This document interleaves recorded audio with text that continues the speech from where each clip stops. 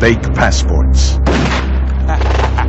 Secret warehouses. I caught them bringing in gas cylinders. Basement bomb factories. Methamphetamine, you know, someone unscrupulous could turn that into RDX and make a hell of an explosion. Extremist murderers. Make ready your strength to strike terror into the hearts of your enemies. They were radicals, intent on starting an international war. 1 hour of battle is worth 80 years of prayer.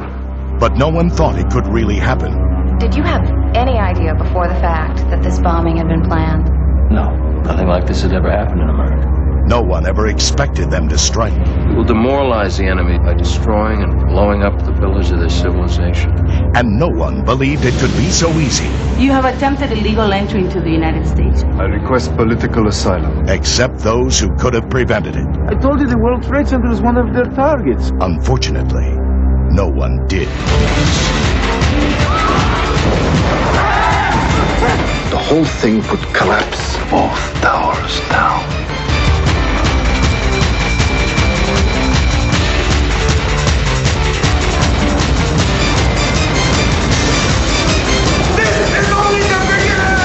Peter Gallagher, Art Malik, Marcia Gay Harden, Paul Guilfoyle.